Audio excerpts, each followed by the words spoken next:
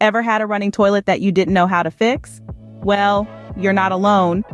A running toilet can be quite a nuisance, but it's something that can be fixed with a little knowledge and the right tools. So, let's dive right into it.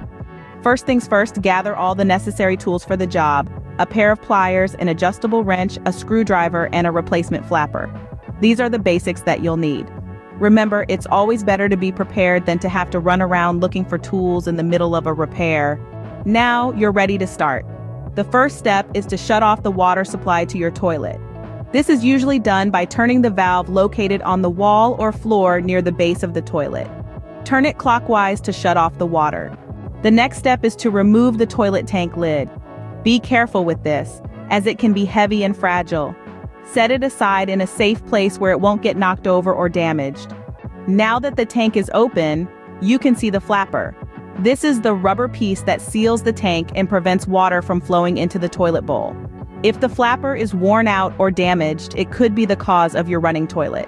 To replace the flapper first, unclip it from the overflow tube. This is the tall tube in the middle of the tank. Once the flapper is unclipped, you can remove it from the chain that connects it to the toilet handle. With the old flapper removed, it's time to install the new one.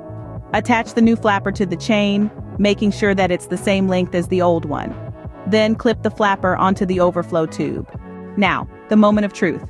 After the new flapper is installed, turn the water supply back on by turning the valve counterclockwise.